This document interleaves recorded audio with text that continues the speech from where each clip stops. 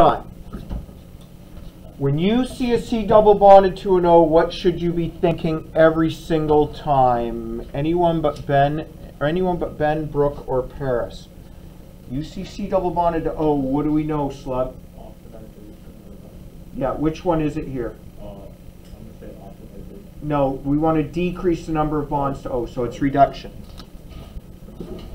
Whenever you see a C double bonded to an O, you're going to get it back to an alcohol.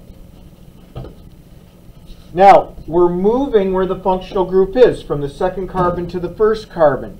So anytime we have to move something, what's our next reaction? Nope, we can't add unless we have a C double bonded to a C. Elimination.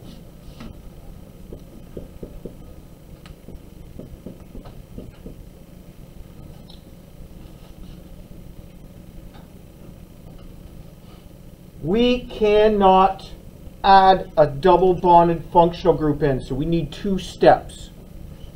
Does anybody know our next step? Anybody? Brooke? Is it addition? We're going to add HOH because we need an alcohol to be able to do this. What's that last step? What is that? What's it called? Yep.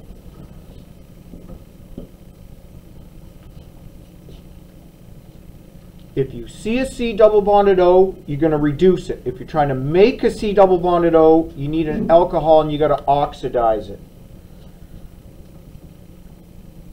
Okay, here we go.